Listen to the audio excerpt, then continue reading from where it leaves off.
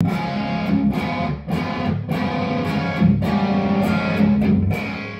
name is Tom Dalgety. I'm a record producer and we're here in my studio in Wiltshire called Psalm Studios.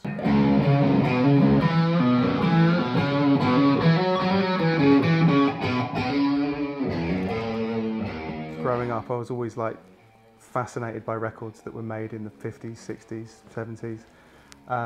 So that was quite a thrill to me, like making something, they're like, oh my God, you know, someone might unearth this in 50 years time and still think it's good. The first Royal Blood record is a big significant thing to a lot of people.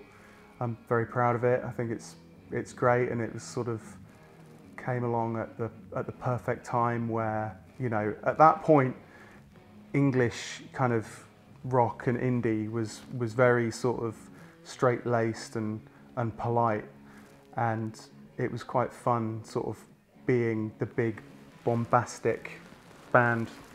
Not that I was in the band, but like, you know, like being responsible for that kind of hefty kind of weight was you know, a lot of fun, because it seemed kind of irreverent compared to the things that had, you know, that had gone before.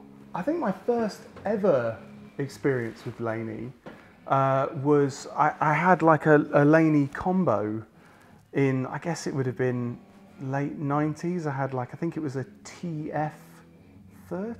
So that was my first ever kind of experience with him, which I think even then I shamelessly, I wanted a Laney because I'd seen in the fold out of Black Sabbath Volume 4, Iommi used Laney. So I was like, well, obviously I need that. Even though that, you know, the Tube Fusion range was probably not that similar to what he was using in the early 70s, but that's kind of what drew me to it for sure.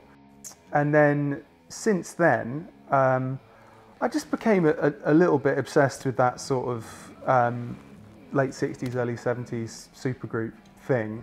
So I found that sort of 6 or 7 years ago, having looked for them for ages, and sometimes you'd find them and they'd be like astronomically expensive, and I eventually found one that was kind of slightly sensibly priced. Just using that in conjunction with a like a treble boost pedal. I've got a few different ones, but just sounds like the real deal.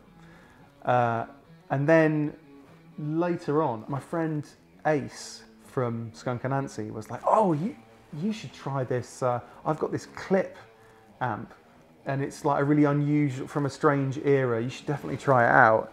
And I was like, right, I've got to hear this. So I got him to bring it over.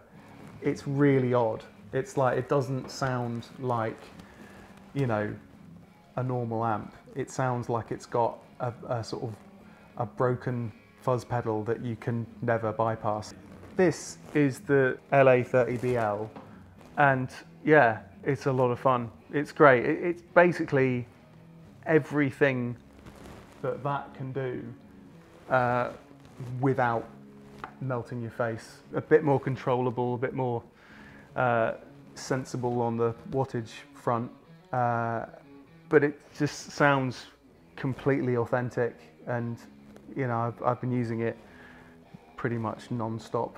I've actually been using it with the monolith distortion, which seems to sound really good, into the treble channel actually, which I always sort of assumed you'd want it the other way around. I always thought it'd be like, I'll go into the bass channel and then do a sort of treble boost type distortion, and